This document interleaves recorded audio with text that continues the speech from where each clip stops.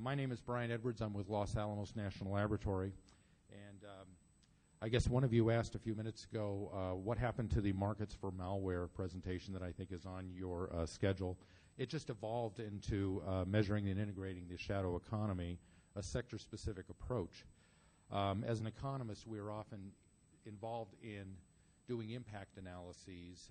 We certainly do a lot of it at Los Alamos for, we analyze the impacts of hurricanes and other kinds of catastrophic events on regional economies, as well as, and we also look at impacts on critical infrastructure. We got interested in the unofficial economy or the shadow economy. There's lots of different names for it because there are our own economy, but also the economies of other countries that have small or ranging from small to significant parts of their economies that are unofficial. And so I wanted to, we started thinking about ways of looking at this from an economic perspective. So I'm going to talk today a little bit about the scope of shadow economic activity and look at some comparisons of the shadow economies in the U.S. and other countries, why they exist, and then what we're really beginning and what you're seeing here is some very preliminary work on taking a slightly different, or actually a pretty different view of the shadow economy with respect to the rest of the economy as a whole.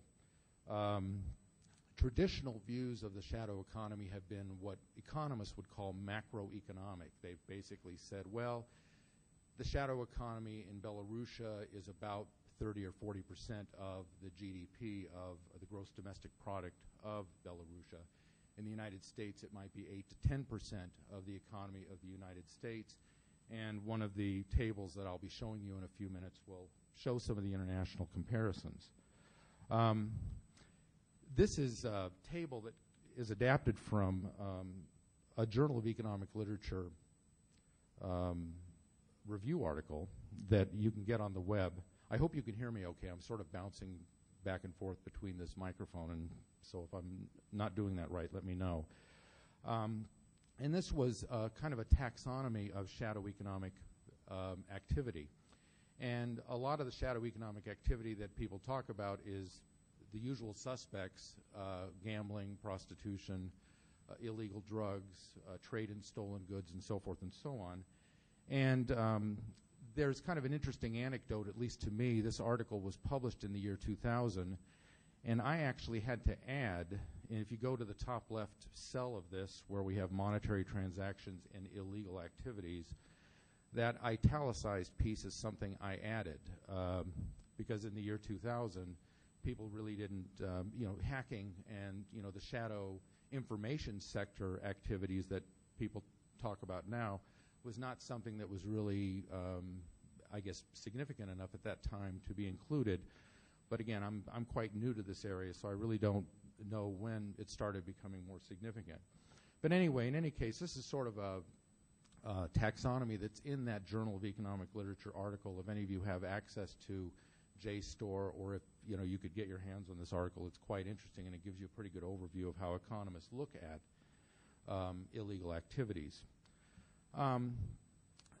As far as measuring the shadow economy or the unofficial economy or underground economy, however you want to put it, most of the studies, as I said a little while ago, have been in the macroeconomic, have taken a macroeconomic point of view. They have just looked at, well, we think it's about 20% of GDP or 10% of GDP and so forth. And we've really had little attempts, very few attempts, to try and measure it in more of a microeconomic sense. Microeconomic, I mean, in terms of looking at individual sectors of the economy, industries of the economy, that will have unofficial subparts. And so what we're looking at here is the beginnings of some work that might look at a shadow agricultural sector or a shadow manufacturing sector or a shadow information sector, which is what I'm focusing on today, that would accompany the activities of the official versions of these sectors. And here are just some shadow economy in the U.S. I think I've already mentioned that about 8 to 10% of U.S. GDP is considered unofficial. But the evidence that we have on this is largely anecdotal. The official measuring that they do in the federal government captures some of the unofficial activity, but it doesn't really capture all of it. And as far as international comparisons are concerned, we have some pretty wide variances across countries. Thailand, Nigeria, Egypt are estimated to be about 70% of their respective gross domestic products. Guatemala, Mexico, and Peru are 40 to 60. And Philippines, Sri Lanka, and so forth, some of these other countries are a little smaller. And I don't know if you can read this. I hope you can, but this is, again, adapted from that Journal of Economic Literature article. They're basically giving you a sense of the ranges of the sizes of the shadow economies in these different countries. Japan, United States, Austria, Switzerland, relatively small. Nigeria, Egypt, at the other hand, relatively large. There's been a lot of economic interest by economists in illegal activities, going back to the work by Gary Becker, who won the Nobel Prize in economics in the mid to late 1980s, I believe. The idea is that people engage in shadow economic or illegal activities because of incentives. And the incentives can be anything from just monetary incentives, and it can also be affected by the institutional regulatory environment that people live. In the former Soviet Union, there was a large black market. There were large black markets there because there were price controls. And in the former Soviet Union days, most goods and services that were available had two prices. There was an official price, and then there was that was in rubles, and then there was the unofficial price that was also in rubles, but it was a lot more rubles. But there's lots of incentive areas where the incentives to engage in shadow economic activity can exist. And some of the incentive areas that we've been interested in have been the burden of taxes and social insurance contributions, the intensity of regulation, social transfers, labor market regulation, as well, and public sector services. And some of these incentives issues, for example, the burden of taxes and social insurance contributions, if workers and employers are required to pay taxes and make contributions to social insurance, there may be cases where they may consider this too costly, and so people are going to be paid under the table. And so so that activity is automatically going to go from being official to unofficial. There's a fellow by the name of Loaiza who estimated the size of shadow economies in 14 Latin American countries and found that the greater tax burdens and labor market restrictions increase the size of the shadow economies of those countries. So there's just a fairly natural response to the incentives that are created by the country's regulatory makeup. And it also applies to the intensity of regulation, where the increased regulation reduces individuals' choices in the official economy. And so they're going to want goods and services. If they're not available officially, they will try and go outside and get them. And suppliers will do the same thing. They will find ways to supply these, albeit illegally. And shifting regulatory costs to employees provides incentives for workers to supply labor to the shadow economy, another finding. As far as social transfers are concerned, a social transfer is basically any kind of transfer payment from the government to someone else. Social welfare systems can increase tax rates, reducing incentives to work in the official economy. And the system can also provide disincentives for individuals receiving welfare payments to work in the official economy. If it's more costly to do something, less people are going to do it. If it's less costly to do something, more people are probably going to do it. So there's that's what you learn when you get a PhD in economics. My father used to tell me, all you ever need to know about economics is buy low and sell high. And I think he was probably right, but who knows. Labor market regulation. Over-regulation and labor costs in the official labor market are driving forces for the shadow economy, according to Schneider and Anstey. Again, I'm giving you kind of a quick rundown of some of the literature on this. Forced reduction in working hours can often encourage shadow economic activity. I know that in France, for example, they've been going back and forth on number of hours restrictions, and the idea is if people can only work 35 hours a week, for example, then there's going to be more people that are going to be employed. Well, there may or may not be, but there's probably also going to be more people employed in the shadow economy as well. And public sector services, again, if there's also a feedback effect that we talk about here. If an increase in shadow economy decreases government revenues because now you're doing stuff that's under the table, this can reduce the quantity and quality of public services, which can then lead to higher taxes. And so there can be a negative feedback that occur under those circumstances. As I've said before, and people accuse me of being very repetitive in my presentations, and I'm probably just as guilty today as I've always been in the past. The previous work that attempts to link shadow and official economic activity have been macroeconomic. There's a Houston who developed business cycle model. Business cycles is an analysis of the ebb and flow of macroeconomic activity. Okay, 10 minutes, thank you. Adam and Ginsberg focus on the implications of the shadow economy on official growth. So there's been analyses that have been done that have tried to say, well, okay, we have this official economic activity that it takes place. What does that have? What effect does that have on official economic activity? Now, as I said at the beginning, what we're attempting to do here is look at shadow economic activity in terms of specific sectors and how those specific sectors integrate with the rest of the economy. And again, we could have looked at agricultural, underground activity, marijuana growing, I suppose, would be an example of that. And we could talk about illegal services, prostitution, gambling, at least outside of Clark County or outside of the state of Nevada. And other kinds of activities that take place in different sectors, chemical manufacturing and illegal drugs, for example. But what I'm focusing on today is the information sector, what the National Income Accounting System refers to as the telecommunications, data processing, data services sector of the economy. And the kinds of economic activities that we're talking about are basically computer system hacking, trading stolen information, identity theft, spamming, and other activities. And I'm sure there's lots more. And you could, I'm sure any one of you could give me a much more thorough rundown of what those activities are. And what I wanted to look at was what are called input-output models.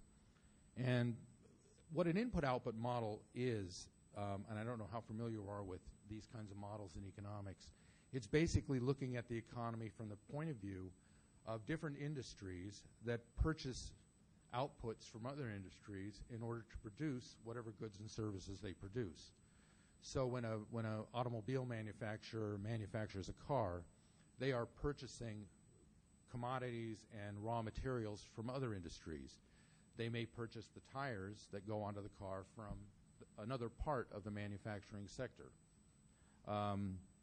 It's very common for years the U.S. economy has been looked at from this perspective. And what I want to start with is a very simplified three-sector official U.S. economy, where I've taken all 20 some odd sectors of the economy, and I've aggregated them up into three sectors. And I'm going to be looking at manufacturing, services, and others. So we're just going to have an economy where we've left manufacturing alone, we've left services alone, and then we've taken everything else, ag, construction, utilities, and so forth and so on, and we've just aggregated that into one big other category, just for purposes of keeping things simple and manageable. And based on 2002 data, where we have a GDP of approximately $10.7 trillion, we have an economy that looks something like that. And these are a little strange to read, but basically if you were going to read across the manufacturing row, The manufacturing to manufacturing sell is basically telling you that about $1.3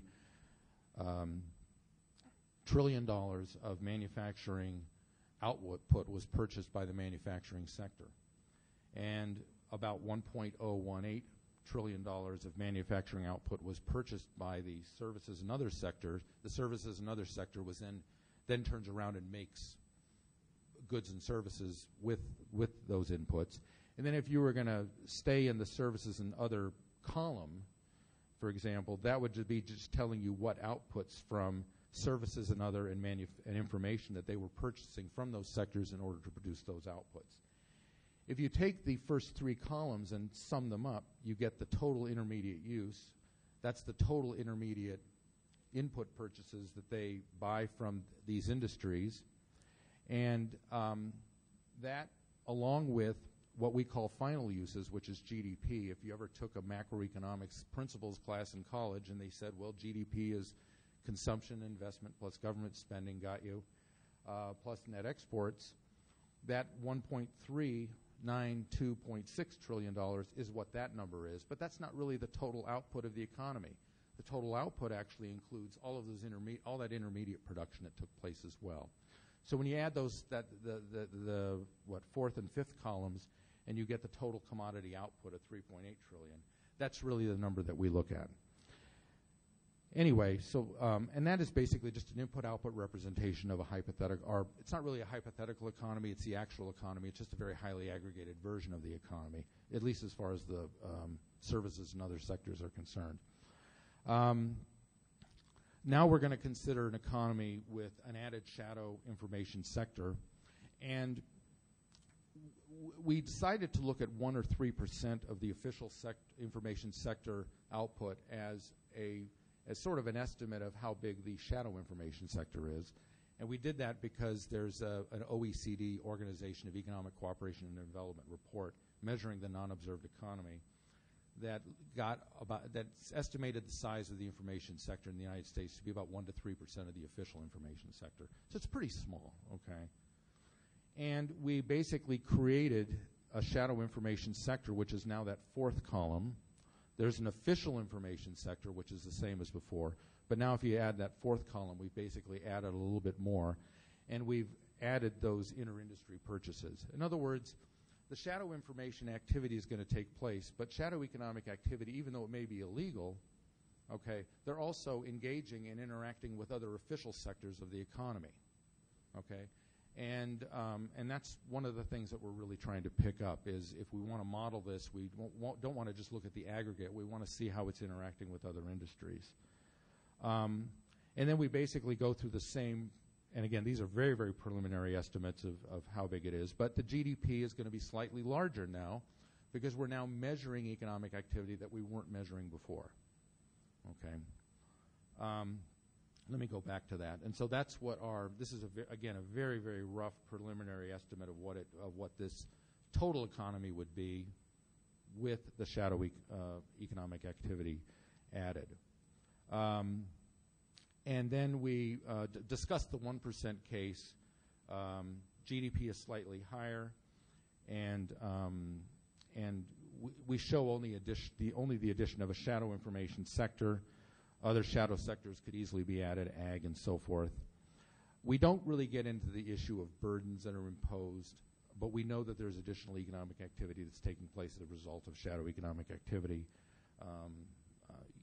Peter Norton, I think, probably owes his existence to the shadow economy. And we're not really talking about additional burdens that this activity imposes. And I'm not being judgmental at all about this. I'm just looking at it very coldly and crudely as an economist. And the other thing, though, is that if spending by additional firms take place, and this is another area where we'd have to fine-tune our estimates a little bit more, if firms in the official economy are engaging in other kinds of activities, spending additional money to protect their networks, or if I as a consumer have to go out and buy anti-spamming software or something like that to protect me from spammers, then that has a negative impact on me, and it also has an impact on the expenditures that are undertaken by these other firms. So if you went back to this table, there would be an additional activity throughout all the cells of this table that would reflect that. And I'm getting down to about a minute, I think.